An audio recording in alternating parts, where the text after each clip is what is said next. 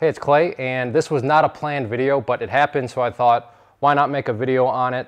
And it's never happened to me before, but doing research even before I ever started, in ARs and determining what sort of ammunition I wanted to use. I heard and read about and have seen on, other videos that it does happen, and it's really just all kind of physics at the end of the day, and that is brass versus steel-cased ammo. So in this AR-15 right now, I have a steel casing stuck in the barrel.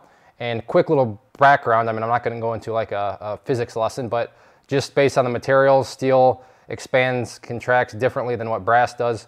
And a little bit more context, a couple days ago, myself and actually the camera guy and a couple other buddies, we were out shooting the AR-15s. It was, not scorching hot, but it was hot, and there were a lot of rounds being put through them in a pretty rapid fashion. We weren't doing mag dumps or anything, but the barrels were definitely getting hot. It was already hot out. Obviously the guns are black, so they're absorbing that much more heat. And I pulled the trigger on one and it went bang, but nothing ejected.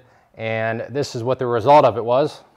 So you just got a view of it, and luckily getting it dislodged is not rocket science or anything like that.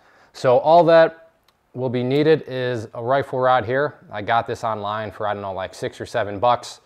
And then a hammer. And we're just gonna, put the rifle rod down the barrel and dislodge it. So let's do that right now.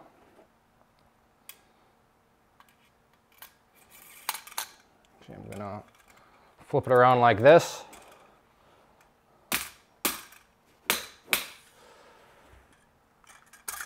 So there's a round, and you can see got some pry marks on it. That's from one of our buddies tried to get it out with a screwdriver, and that didn't happen. So you can see they're lodged in there pretty good, but by no means, I don't know if you could tell in the video, it's not like I was swinging the hammer as hard as I could, like you're at one of those carnival games or anything, but just lightly tapped it a couple of times and it came right out.